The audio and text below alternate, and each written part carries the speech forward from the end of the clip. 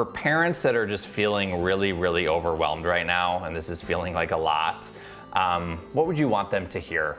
I would want parents to know that feeling overwhelmed is probably what like the normal is right now. Maybe if you're overwhelmed and you're frustrated that you're overwhelmed, or you feel bad for being overwhelmed, look at it from not judging yourself. Like, feeling overwhelmed is it would be healthy in a time like this. We all as human beings kind of need our space to take care of ourselves.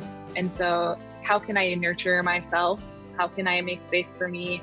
Even if you're, taking a break in the bathroom away from your kid and listening to like a song, listening to your favorite song, or, like trying to carve out a small space, which I know can be incredibly impossible. And if your home is not immaculate, that's okay. If your car is not clean, that's okay. It's not expected that you should know what to do during this time, to not judge yourself for that, to not shame yourself or judge yourself for however you move forward in this school year.